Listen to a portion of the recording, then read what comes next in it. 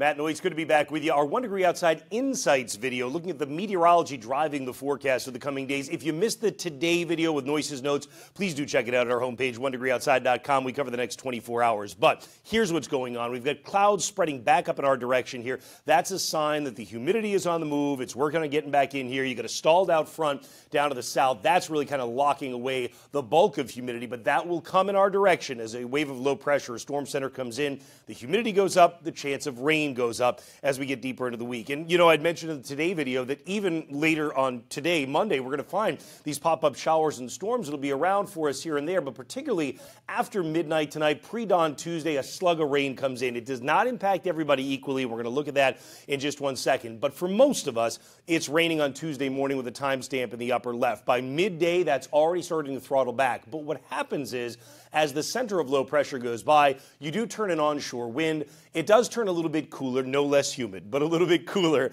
as we get later on Tuesday and particularly on Wednesday, when there will still be periodic showers around, but with an onshore wind, you're probably held in the 70s. Again, still sticky, but held in the 70s.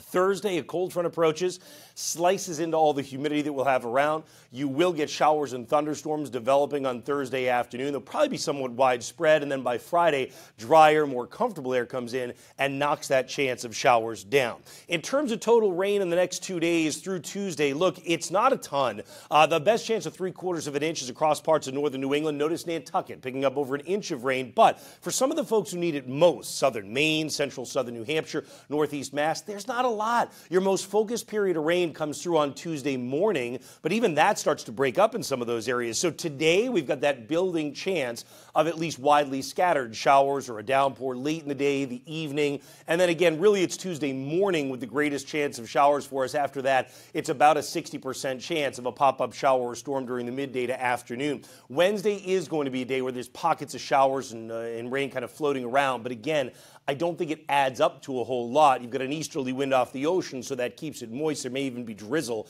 in a number of spots. And by Thursday, that higher chance of showers and storms because we looked at the cold front that comes slicing into the humidity. Friday, the lower chance of showers as the more comfortable air works in, which shows up in our 14-day dew point forecast. By the way, this product is thanks to your feedback. So many have said, can you give us a 14-day dew point? Yep, we sure can. And you'll see the humidity dropping off by the upcoming weekend into early next week and building again toward the end of the 14-day, which, by the way, in pattern predictions that we'll post later on today, we'll talk about that 14-day pattern for New England and how I don't think we're done with heat at the end of July and into August. But again, that's coming up in the pattern predictions video. So high temperatures Tuesday running about 80 or so.